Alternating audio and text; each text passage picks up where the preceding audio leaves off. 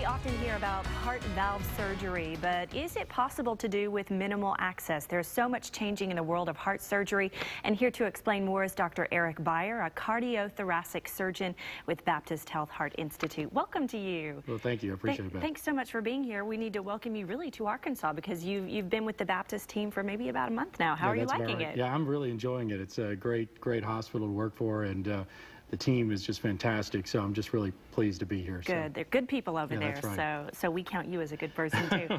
Let's talk a little bit about heart valve surgery and what it's all about. Who is a good candidate for something like this? Gotcha. Well, obviously, you want to have a heart valve problem, obviously, and those are the things that your primary care doctor will initially diagnose in you, and then the cardiologist typically do.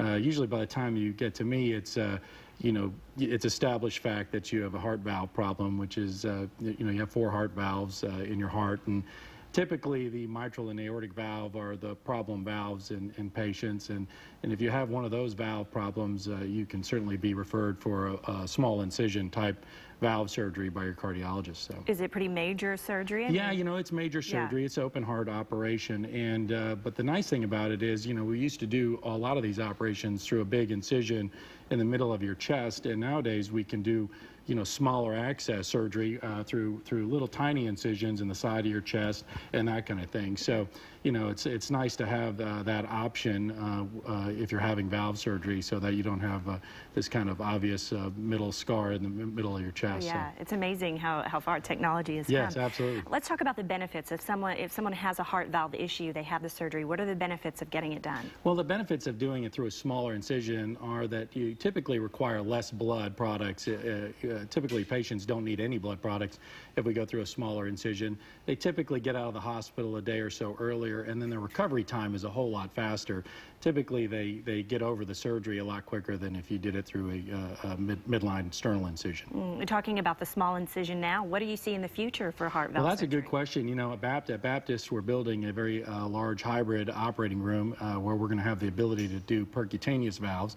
And so those valves will be put in with the help of the cardiologist. The heart surgeon and cardiologist will work in tandem together, and we can put those valves in through little incisions in the groin, and sometimes even smaller incisions in the chest. So, wow. Yeah, it's exciting. It is.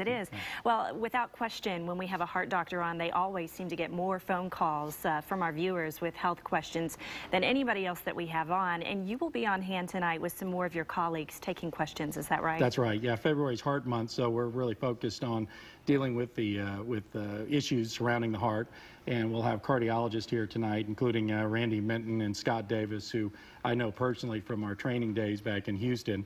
So they'll be here tonight, and they're part of the cardiology team that's affiliated with Baptist Hospital, and so we're looking forward to having them here tonight too, yeah. and answering questions. And you will be taking questions about any matters of the heart, is that Any right? matters of the heart, whether it's a rhythm problem, a valve problem, whether you're having heart failure, low blood flow states.